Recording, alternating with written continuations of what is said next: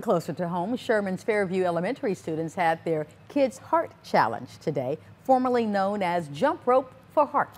Family members joined students in jump roping challenges to raise money for the American Heart Association. News 12's Kayla Holt provides a look at this annual tradition.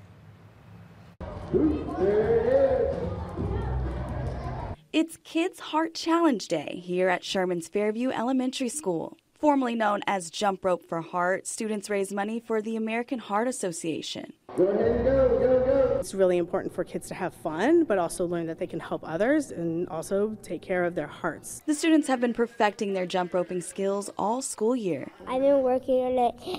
If the first time it was kind of tricky, and then I keep practicing. They also learn about the impact they're making. We make this relatable to the kids. We teach them that, hey, you're going to grow up someday, and 1 out of every 3 people that when they grow up have some kind of heart issues. The donations go to several different causes. The money does go into like funding and grants, and it goes back into the American Heart Association, and then we also grant that to doctors, scientists, researchers, as well as help out in other communities with rural initiatives and urban initiatives.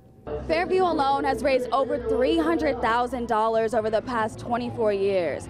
This year's goal was $5,000, but in true Fairview style, the students raised more than that. It makes them feel good to raise money to give to doctors to do research for the Heart Association. I'm just so proud of all the kids and all their effort, and then all the grown-ups and the parents that came. Overall, the students raised a little over $5,000. Round of applause for Lexi Lindsay!